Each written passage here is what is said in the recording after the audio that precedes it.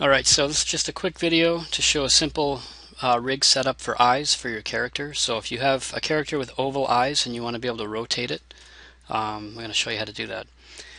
So I'm going to go in and create a sphere. And I'm not going to texture this, I'll just use the edges so you can see the location as it rotates. I'm going to rotate this around, just 90 degrees.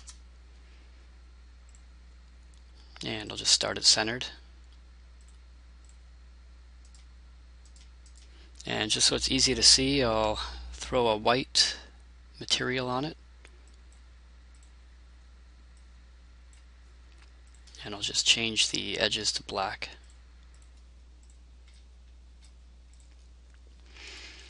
Alright, so if I scale this and try to rotate it, you're going to see what happens when I rotate it. It goes all wonky. So we don't want that. We want it to stay uniform when I scale it, or when I rotate it. So I'm going to use a space warp. So if you go into space warps under modifier based, we're going to set up a stretch.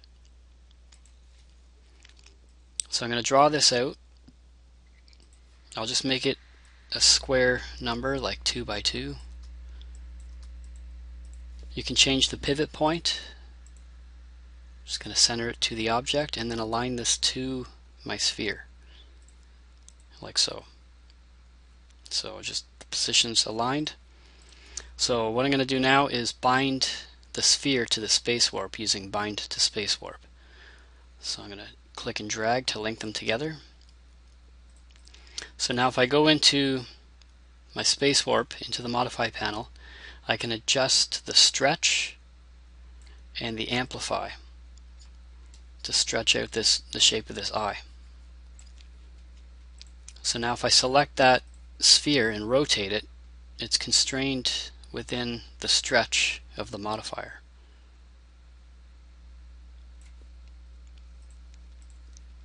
So what I would do with this is, if I'm making two eyes, I can just grab these, hold shift to make a copy,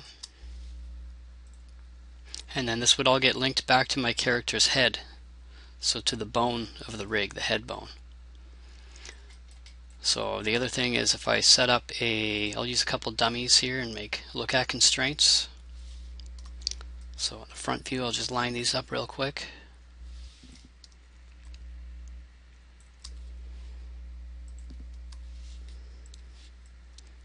So to have these look at these controllers here, I'm going to select each eyeball, go up to Animation, Constraints, Look at Constraint.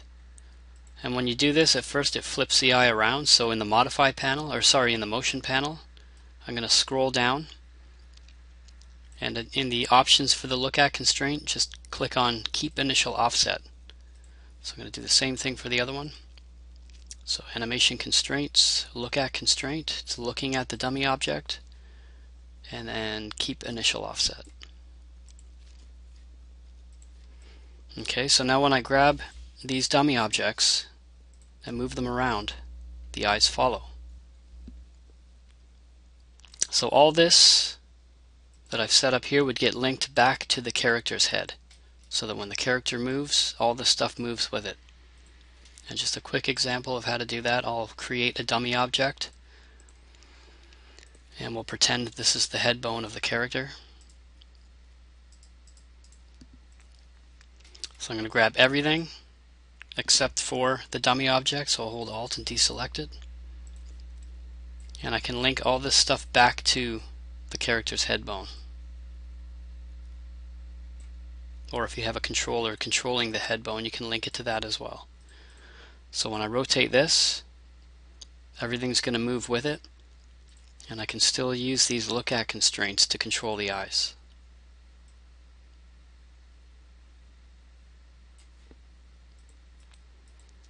So that's it. That's just a simple way to set up oval eyes for a character.